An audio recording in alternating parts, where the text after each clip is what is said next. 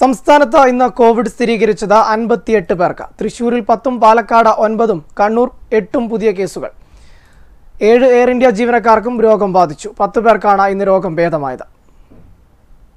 സംസ്ഥാനത്ത് ശനിയാഴ്ച 58 പേർക്കാണ് കോവിഡ് സ്ഥിരീകരിച്ചത്. തൃശൂരിൽ 10 പേർക്കും പാലക്കാട് 9 പേർക്കും കണ്ണൂരിൽ 8 പേർക്കും കൊല്ലം, ഇടുക്കി, എറണാകുളം, കോഴിക്കോട് ജില്ലകളിൽ നിന്നുള്ള 4 പേർക്ക് വീതവും കാസർഗോഡ് ജില്ലയിൽ നിന്നുള്ള 3 പേർക്കും തിരുവനന്തപുരം, ആലപ്പുഴ ജില്ലകളിൽ നിന്നുള്ള 2 പേർക്കും കോട്ടയം ജില്ലയിൽ നിന്നുള്ള ഒരാൾക്കുമാണ് രോഗം സ്ഥിരീകരിച്ചത്. ഇതുകൂടാതെ 7 എയർ ഇന്ത്യ ജീവനക്കാർക്കും രോഗം ബാധിച്ചു.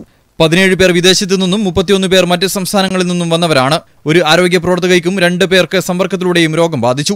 രോഗം സ്ഥിരീകരിച്ച് ചികിത്സയിലായിരുന്ന 10 പേരുടെ പരിശോധനാ ഫലം നെഗറ്റീവായിട്ടുണ്ട്. മലപ്പുറം ജില്ലയിൽ നിന്നുള്ള 4 പേരുടെയും തൃശൂർ ജില്ലയിൽ നിന്നുള്ള 3 പേരുടെയും തിരുവനന്തപുരം, കോട്ടയം, കണ്ണൂർ ജില്ലകളിൽ നിന്നുള്ള ഓരോരുത്തരുടെ വീതവും പരിശോധനാ ഫലമാണ് നെഗറ്റീവായത്.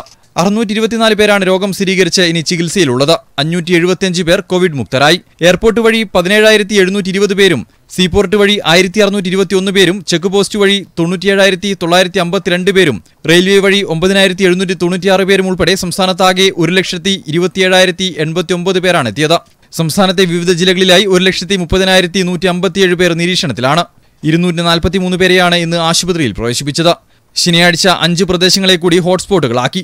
കണ്ണൂർ ജില്ലയിൽ പുതിയ ഹോട്ട്സ്പോട്ടുകളില്ല. നിലവിൽ സംസ്ഥാനത്ത് 106 ഹോട്ട്സ്പോട്ടുകളാണുള്ളത്. News desk, Kannur vision.